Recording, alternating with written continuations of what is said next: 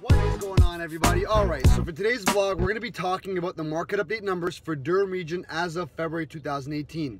Now, please keep in mind, as always, these numbers are for all of Durham Region. For each particular city, the numbers will range, okay? So if you're interested to find out the numbers for your particular area, or you would be interested in getting a market evaluation for your home, feel free to contact us. It's absolutely free and no obligation. So, having said that, let's jump right into it. The trend has continued of what we've been noticing over the last 6 months. Listings are up, sales are down, and sales price is also down. However, we're noticing some promising issues as well. So, first and foremost, the sales. Sales are down 27% from a year ago, February. We had 833 sales in February 2017 as opposed to 604. Okay, so we've noticed a big drop there. But that's been the trend over the last few months as well. Obviously the numbers are smaller, but on the scale ratio, on a percentage base, we've seen a same drop, about 20 to 25%.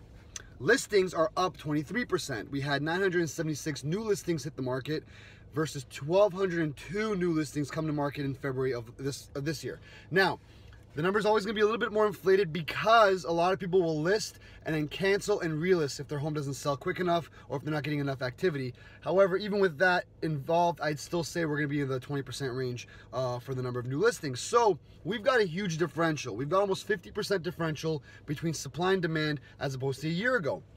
However, our actual sale price is down only 11%. Now, I say only 11% because that's from a year ago when we were in the midst of a huge run.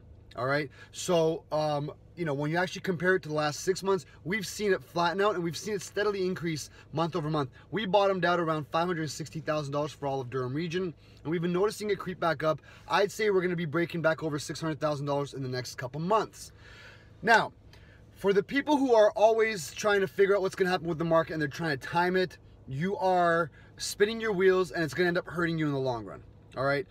If you are thinking about buying or selling real estate, it should not be for the short term. It should not be for speculation. It should be based on what you're looking to do.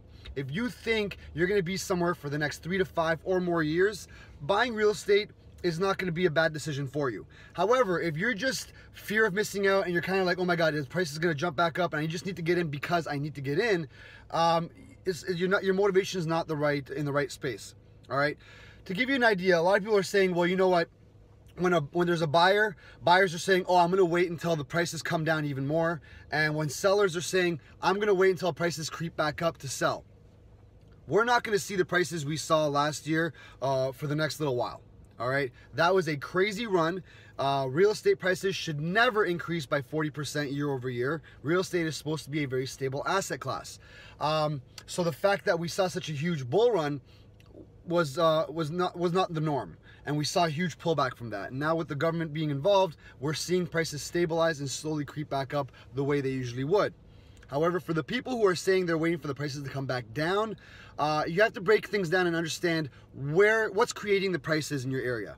The biggest drivers of real estate values is population growth and employment. All right. Also, for us, we're a unique situation in Durham Region is our proximity to the GTA. So GTA's population growth is extremely strong, one of the highest population growths in all of Canada. In addition to that, we have high employment because a lot of people who live in Durham Region actually work in the city.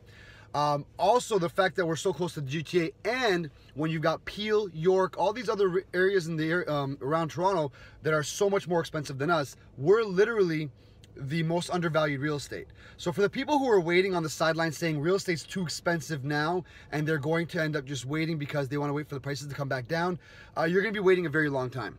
I posted a picture of a 2-bedroom, 1-bath bungalow and I asked people, what do you think this house sold for? And everyone gave prices ranging from $300,000 up to $650,000 because of what they've experienced in their market. What I didn't tell people is where this house was located. This is located in near Silicon Valley, and the home sold for $2 million. Cash, it was a 10-day deal. Market value doesn't care what you think a property is worth. You have to look at the bigger picture and see, okay, I think it's overvalued, but usually markets aren't rational anyways. So even if you think it's overvalued, why though? Okay, if you think employment's going out the window and you think we're never gonna have population growth and things are gonna start slowing down, sure, wait it out. But if you're just doing it because you wanna save money and you think you can get yourself a better deal, save yourself $25,000, $50,000, in the long run, A, you're gonna price yourself out of the market. and in 5 to 10 years, the real estate prices now is going to be like, oh my God, I should have bought then. You can look at any real estate chart, guys. Real estate, like any market, is cyclical. You're going to see the ups, you're going to see the downs. However, when you're buying for the fact that you need somewhere to live, you don't want to spend all your money on rent, and you want to get some sort of return, real estate investing or buying your home is a good idea. All right, but you have to look at what your motivations are and what your expectations are going to be from that investment. All right, so hopefully that gives some clarifications. But as always, any questions, comments, please comment below. Let us know what you think.